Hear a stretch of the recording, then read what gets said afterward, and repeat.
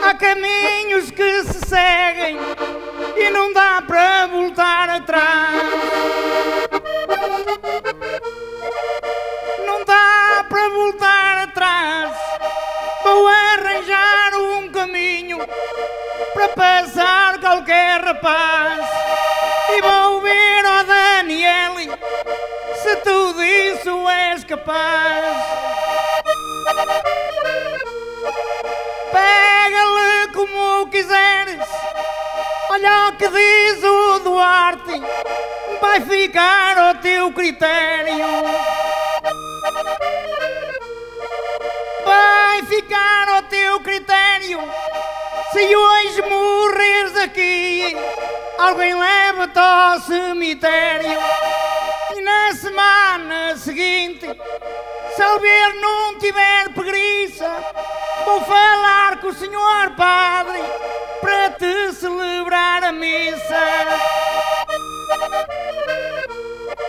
No sobreiro da cortiça, o sobreiro da cortiça, e é a sua semente. Olha a sua semente, não me importava o Duarte, olha de ir à tua frente. São quadras de repente, são quadras de repente, mas elas não saem bem. Cantigas que saem da boca, mas nascem no coração.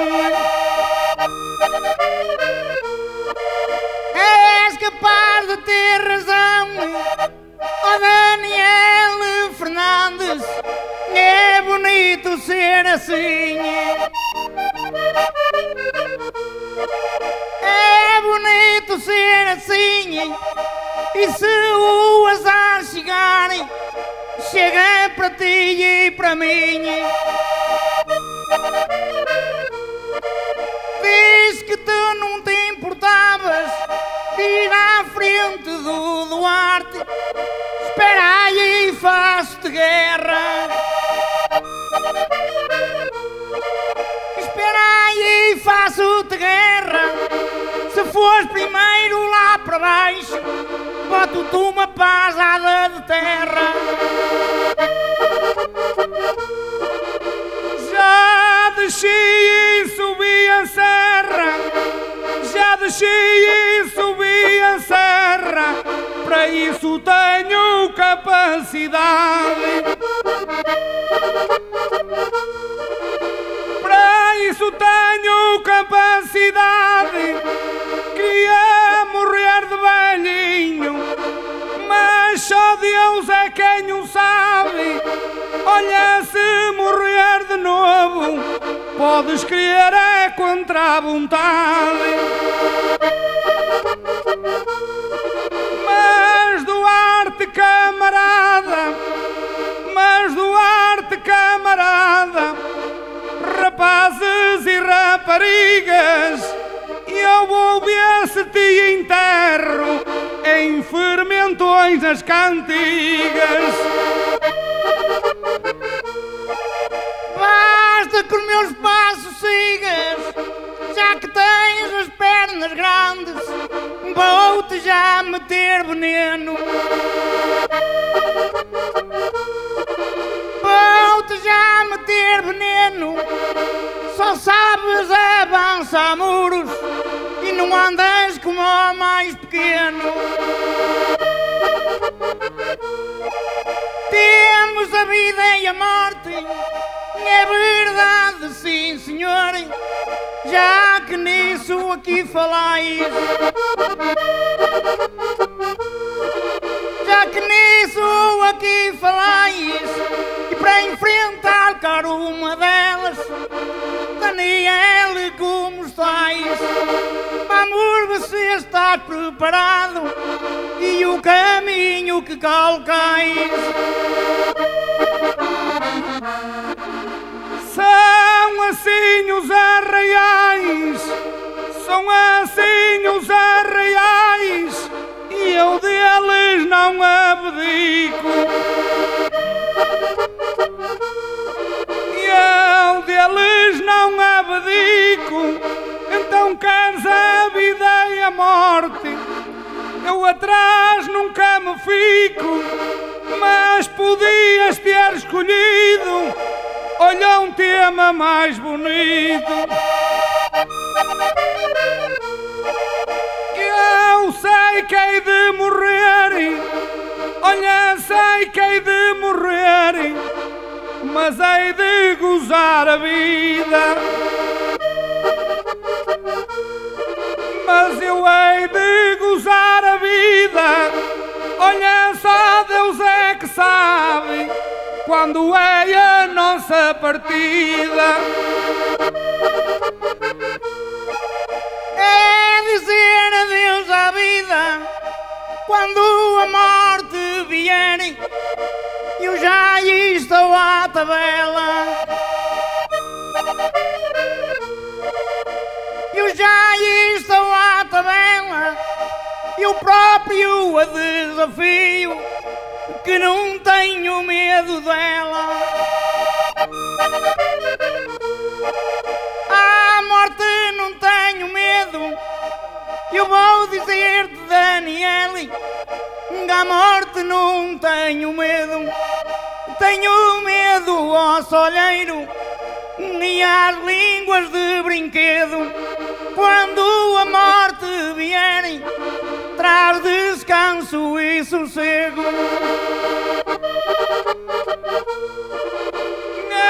És pior de como morcego, dizia o velhinho Gonçalves, que era o homem de grande sorte. Se tivesse morrido ao nascer, não tinha enfrentado a morte. Ah, meu Duarte baixinho, estou aqui à tua beira. Não tenho a língua comprida, então vais defender a morte, que eu vou defender a vida. Dão entrada e dão saída, se me a porta não fecharem, vou-te dizer nesta hora. Vou-te dizer nesta hora, e para onde tu olhares, e é onde a morte mora. Fizestes aí uma quadra que cantava mais velhinho, e eu não concordo contigo. E eu não concordo contigo, que eu vou-te pôr duas frases e tu ficas prometido. Quando a vida seguiu, quando a vida apareceu, que é que trazia com ela? Que é que trazia com ela? A vida e enfrenta a morte, e tu vês se estás à tabela. Porque há aí gente que sabe e dos erros dá por ela. Sou um homem de cautela, sou um homem de cautela. Olha, não tenho herança. Eu não recebi herança. Eu bem sei que é uma tristeza, olha, morrer de criança. Mas por outro lado não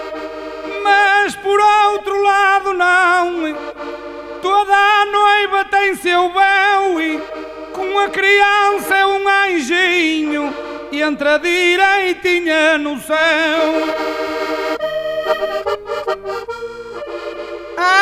Isso tiro o chapéu e mesmo sem o chapéu ter, ouvi a tua cantiga.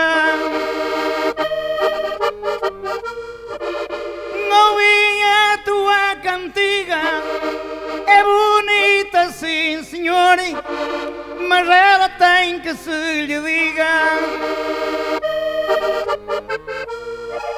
Quando a vida aparece, a morte já vem com ela, vou-te dar a perceber. Vou-te dar a perceber, aí está a morte presente, mesmo na hora ao nascer. Lá bate de frente a frente, que é o ganhar e o perder. Mas eu gosto é de viver, mas eu gosto é de viver, não estou num beco sem saída. Não estou num beco sem saída, olha, sem rezar a Deus por me dar o dom da vida. Todos temos que morrer, todos temos que morrer, os mais lentos e os mais afautos, que se na vida ninguém morresse, havíamos de comer-nos uns aos outros.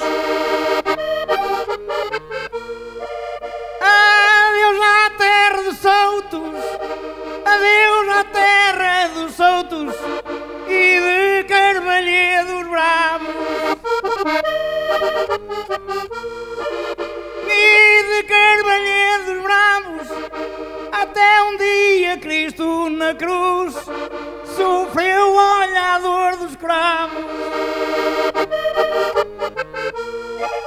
E eu sei que a vida é bonita, olha, concordo contigo, vou-te dizer a cantar.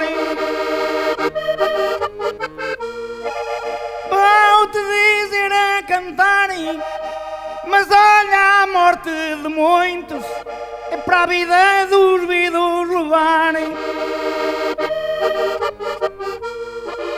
A doença é um pormenor, a doença é um pormenor, tão bem está no meu lugar.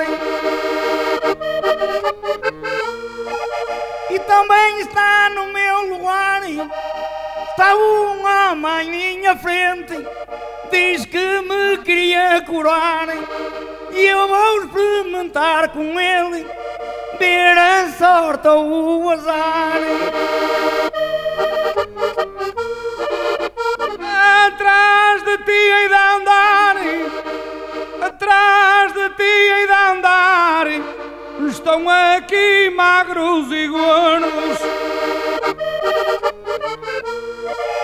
Estão aqui magros e gordos, diz que Cristo morreu na cruz, mas foi para nos salvar a todos.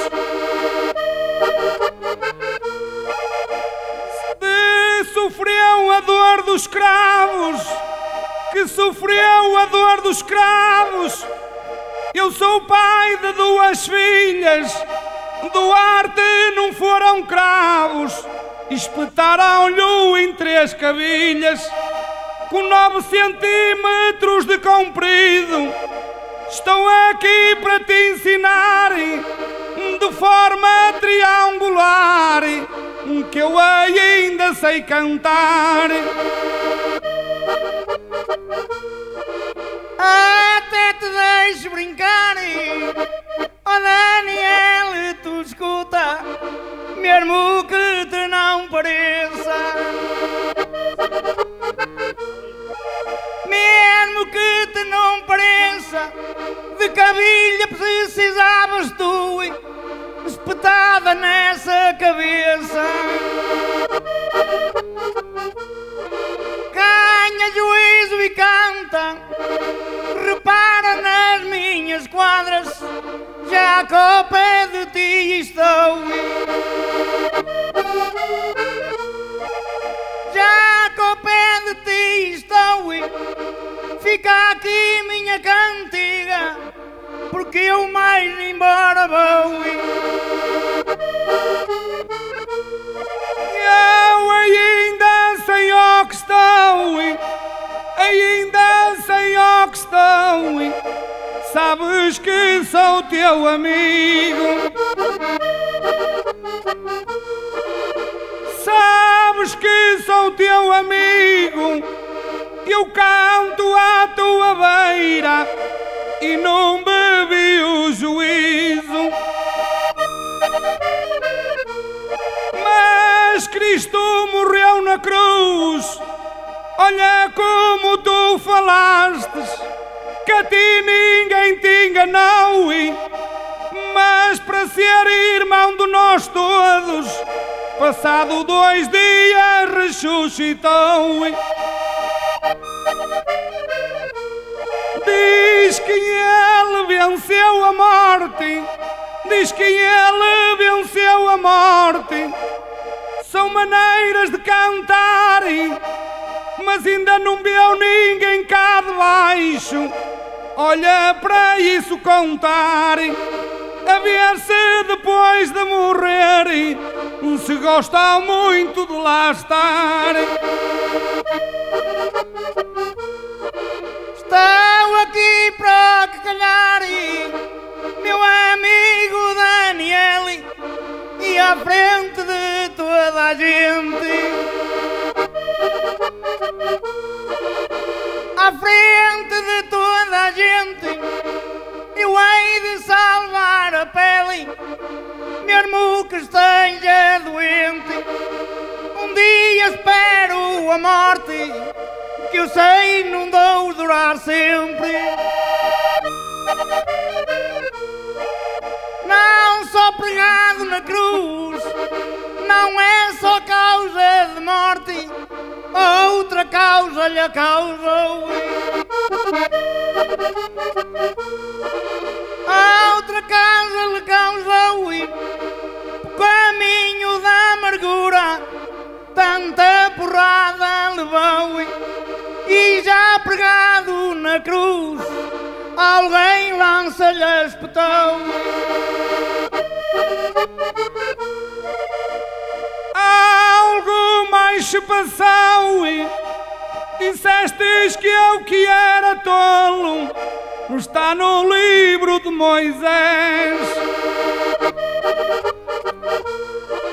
Está no livro de Moisés, foi pregado com 3 cavilhas, é para ver como tu és. Olha, um em cada mão e outra lá nos 2 pés. Ele que viveu pouco tempo, apenas 33 anos, olha, tiro-lhe o chapéu, mas depois ressuscitou e está lá em cima no céu. À beirinha de seu pai, diz que tem uma balança para pesar os teus pecados. Tu vais ver como ela dança. Eu vou-te dar tolerância, amigo e cantador, neste dia e nesta hora. Neste dia e nesta hora, que essas coisas que tu cantas dentro do meu peito mora. Então se é como tu dizes, para me pesar os pecados, tem a balança para mim. Tem a balança para mim, e para ti deve ter 2, que tu és muito muito mais ruim. Mas vamos continuar assim, vamos continuar assim. Sois todos amigos meus. Sois todos amigos meus. Olha, mas um dia quando morrerem, vamos dar contas a Deus. Há de pesar os vossos e também vai pesar os meus. Também vai pesar os meus, que eu sou homem de coração, mas os meus pecados são pequeninhos, depressa tirei perdão. O mesmo não serás tu, que tu és meio aldrabão. É linda a tua lição, tem palavras completas, falta letras algumas. Falta letras algumas, e para não dizer asneiras é melhor não dizer nenhuma. Daniel, meu amigo, voltou à cruz de Cristo, para quem destas coisas sabe. Para quem destas coisas sabe, antes da hora da morte, olha, Cristo fez um milagre. Algo no peito entrou, é tal espada metida, meus amigos, quem o era? Meus amigos, quem o era? E dali nasce um milagre, Daniel, estou à espera. És uma pessoa sincera, era costume dos crucificados.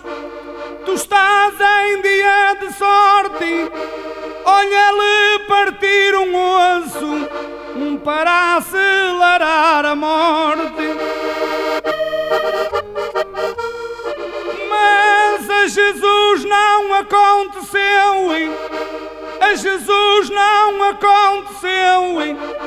Eu valor tenho algum, que já estava nas Escrituras.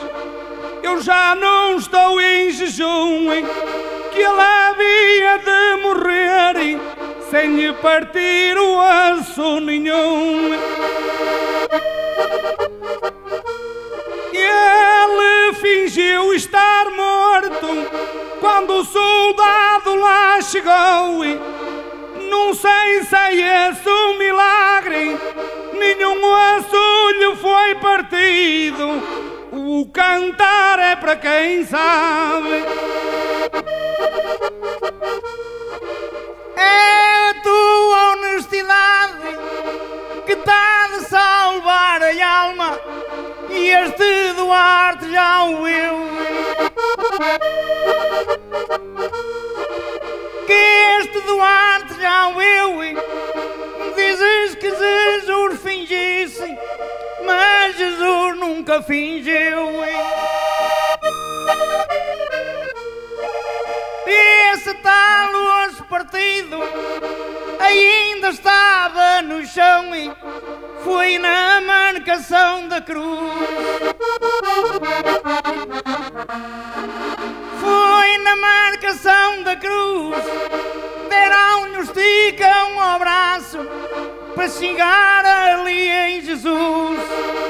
Mas o que eu queria dizer, já estava crucificado, e houve a lança de um guerreiro que por ela foi espetado.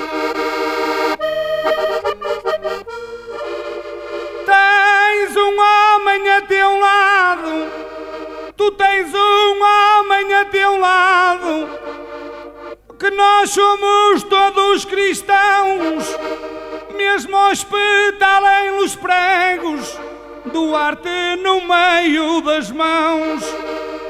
Acho que é o poder de Deus, que como Deus não há nenhum, espetalem umas cavinhas largas, sem lhe quebrar osso nenhum. Foi aquilo que eu li, que ele sim tinha que morrer, mas morria inocente. É que a morte de Jesus era um ser mais diferente, era um ser mais diferente. Para quem nisso acredita, nos livros mais antigos, essa morte já estava escrita. A tua canta é bonita e as palavras tão bem ajudo, como a estar finalizando, como a estar finalizando. O povo passa no mundo e para trás o vai deixando. Do milagre que falávamos, vou ter que o explicar nesta hora, neste dia. Nesta hora, neste dia, que se calhar vão pensar que falei e não sabia, que falei e não sabia, ou até por outro motivo, que o milagre não havia. Eram dos 4 soldados, os chamados brucianos, e de Longuinho chamado, e de Longuinho chamado. Esse era quase cego e muito mais atarado. E quando aos pés da cruz, ainda em cima do cavalo, sua espada espetou, sua espada espetou ali no peito a Cristo, e milagre se realizou, porque o sangue escorreu-lhe como o fogo de vistas, e o homem ficou a ver. Não é magia de artistas. Tu és homem de conquistas, tu és homem de conquistas e de grande capacidade, e de grande capacidade, que há muito quem faça perguntas e a resposta não sabe. Mas este tem qualidade, mas este tem qualidade, e é assim que terá de ser. É assim que terá de ser. Jesus ainda olhou para o céu, olha o que eu vou dizer, e pediu perdão ao Pai. Eles não sabem o que estão a fazer. Mas antes disso acontecer, o Dimas, o bom ladrão, ali naquela hora ganhou juízo, pediu a Jesus para se lembrar dele quando chegasse ao paraíso. Ao ver lembrança é preciso para a gente louvar a vida e saber o caminhar.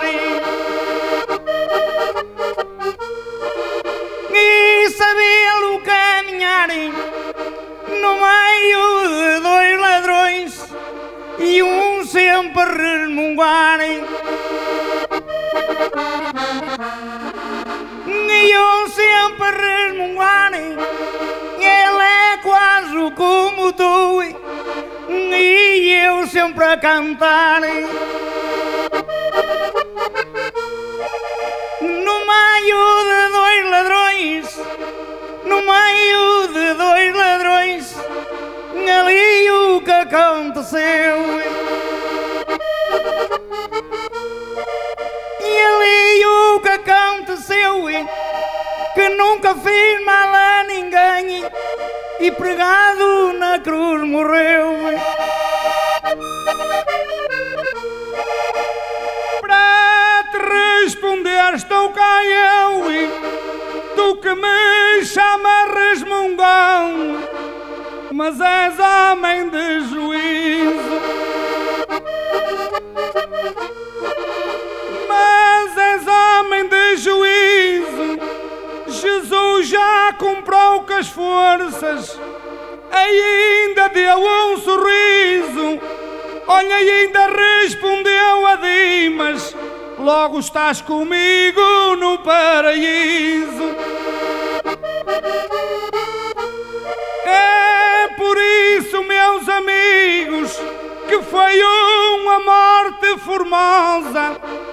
Milagroso São José, que Deus perdoa a toda a gente, desde que tenhamos fé. Dimas sempre foi grande ladrão, ainda sei o que estou, mas aquela fé que teve, nos minutos lhe salvou. Pelo teu caminho vou, tu ouve bem o que eu canto, ao tom desta concertina.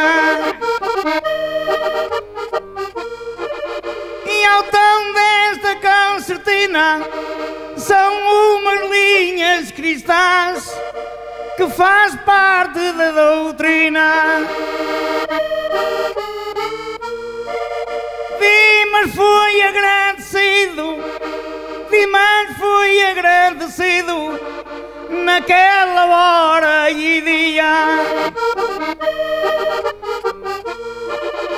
Naquela hora e dia que tinha acolhido Cristo nos montes de Samaria, quando a Nossa Senhora para o Egito fugia. Mas vamos voltar à cruz, que isto está a chegar ao fim, e diz que o fim é saída. E diz que isto é saída em as palavras iguais, que é tal a morte e a vida, como diz Daniel, e este povo ouviu as coisas como elas são, e ali tudo surgiu. E diz que ao terceiro dia que Cristo ao céu subiu. Mas o povo já se riu, mas o povo já se riu daquilo que estás a falar, daquilo que estás a falhar, que eu também te sei corrigir.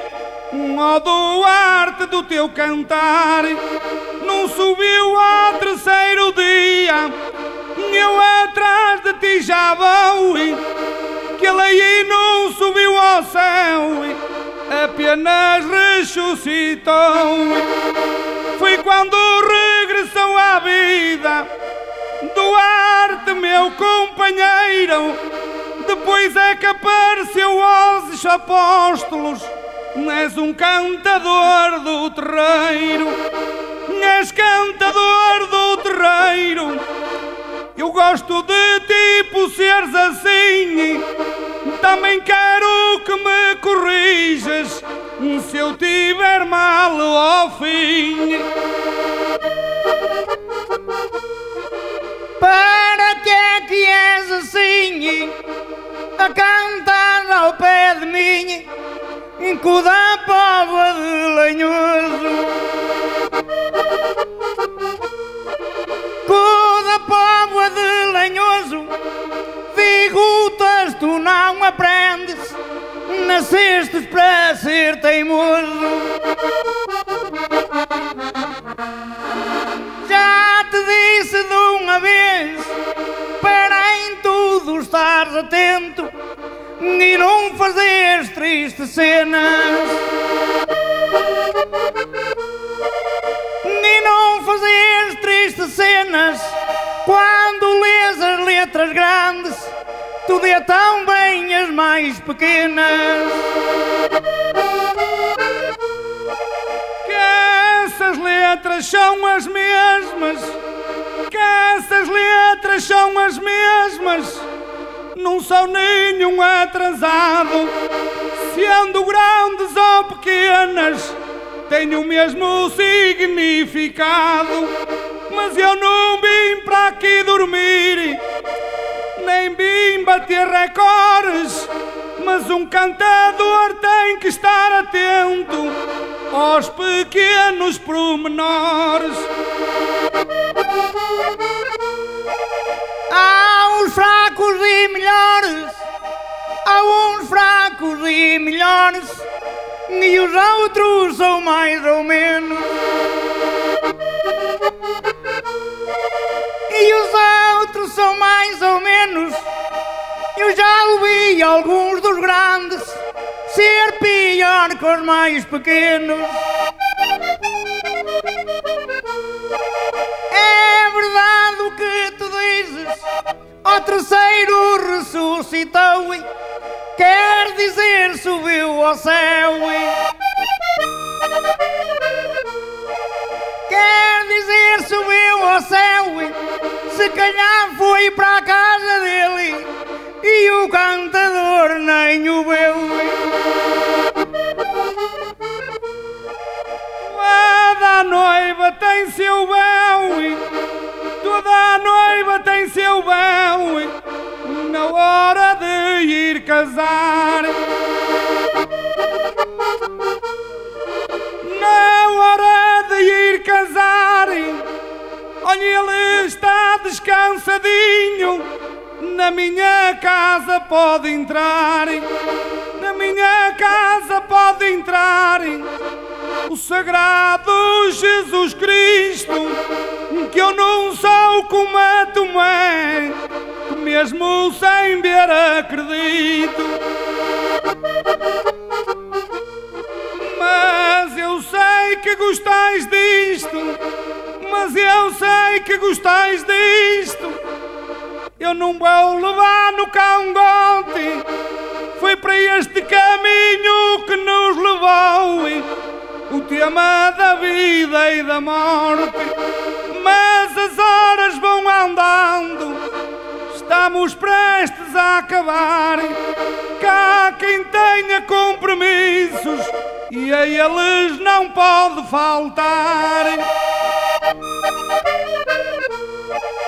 Eu também vos vou deixar uma boa tarde a todos e um abraço apertado. E um abraço apertado, que é o que vos posso dar, que é o que eu sou obrigado. Um obrigado por tudo, a quantos hoje aqui estão e aos que nos estão a ouvir. E aos que nos estão a ouvir, e alguma falha que existiu, vós podeis a corrigir. Só vos vou lembrar mais uma, esta é para ti, Daniel, digo depois vou terminar.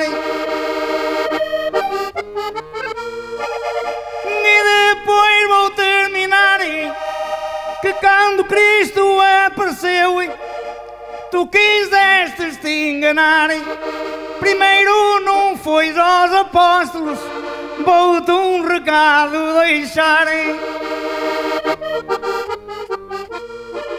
Olha o que o Duarte diz, e depois de apenas tu, vou-te dizer nesta hora. E vou-te dizer nesta hora, foi a Maria Madalena, e mais logo vou-me embora. Boa tarde, cantador, e assim a minha doutrina.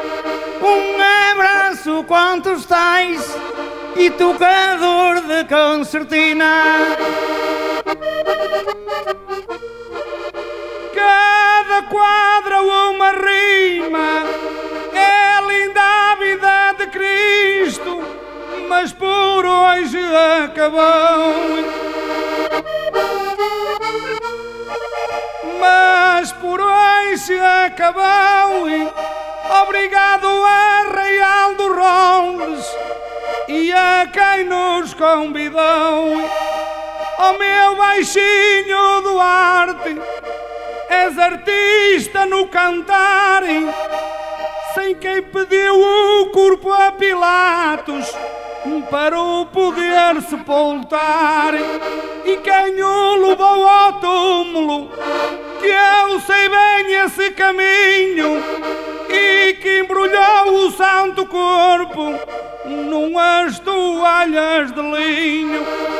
Mas ficará para outro dia, perdem-se as que caem no chão.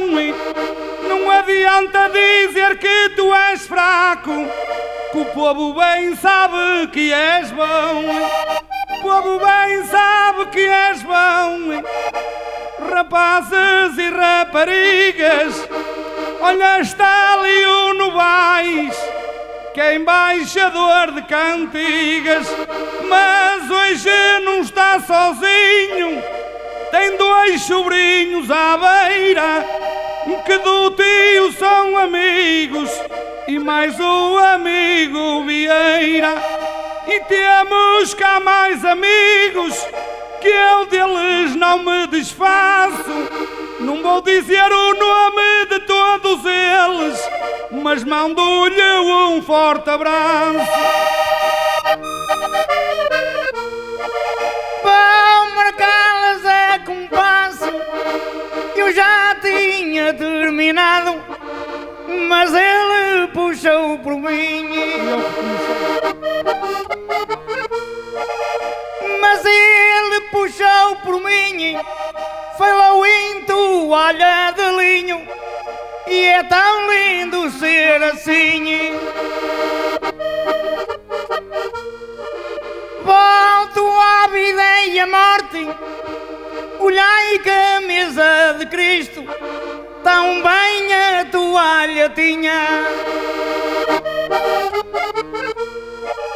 Tão bem a toalha tinha, representa a vida e a morte, representa a tua e a minha. E a toalha de linho que um dia embrulhou Jesus, sou filho da minha aldeia. Sou filho da minha aldeia. Olharam dois senhores grandes, lua nova e lua cheia, que eu vou-te dizer os nomes: um José da Arimateia, e o outro foi Nicodemos, que calhou naquela aldeia. É tal a vida e a morte que a mesa de Jesus representa, foi aquilo que falamos. Foi aquilo que falamos, nós representamos a vida enquanto nela estamos. Agora uma boa tarde, já está feito o meu papel. Com esta não canto mais, termina tu, Daniel.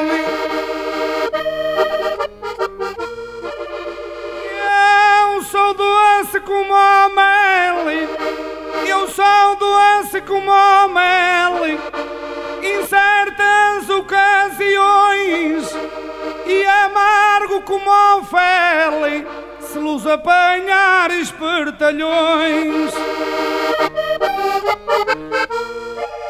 Mas não é como o Duarte, que já se pode chamar velhinho, que já passou dos 60, é um artista a cantar, ainda sabe botar pimenta.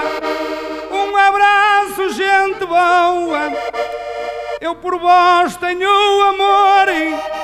Regressarão cantigas a fermentões para a festa do agricultor. Até lá uma boa tarde, que vós sois pessoas calmas. Sei que o Duarte não gosta, mas eu vou-lhe rezar nas almas, para quem cantou e para quem assistiu. Vá lá uma grande salva de palmas.